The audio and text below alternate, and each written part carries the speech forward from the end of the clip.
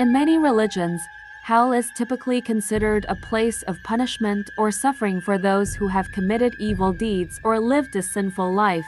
The specifics of what constitutes sin and what the punishments in hell are varies depending on the religion and culture in question. For example, in Christianity, hell is often described as a place of eternal punishment and separation from God for those who have rejected Him and chosen to live a life of sin. In some belief systems, the punishment is physical, such as burning in flames, while in others it is psychological.